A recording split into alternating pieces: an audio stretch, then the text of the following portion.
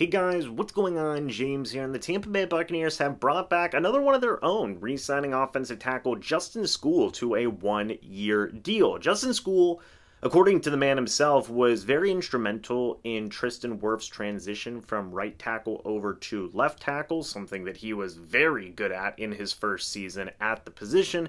And even taking that aside, Skule himself is a very good backup left tackle for the Buccaneers, can also play right tackle as well. Had to play sparingly last season whenever Wirfs was dealing with some injuries here and there, but at the very least is a good backup offensive tackle at either position. Yes, the Buccaneers did bring back Brandon Walton, but now they have yet another capable backup tackle at their disposal in Skule. So this is a good re-signing in my opinion. You've seen the Bucs make a lot of different moves regarding their offensive line. The past couple of days, you brought back Justin Skule. You possibly have an extension on the horizon with Tristan Wirfs. You brought in Ben Bredesen to compete at guard as well. So it's definitely going to be interesting to see how Justin Skule gets along at the offensive tackle position.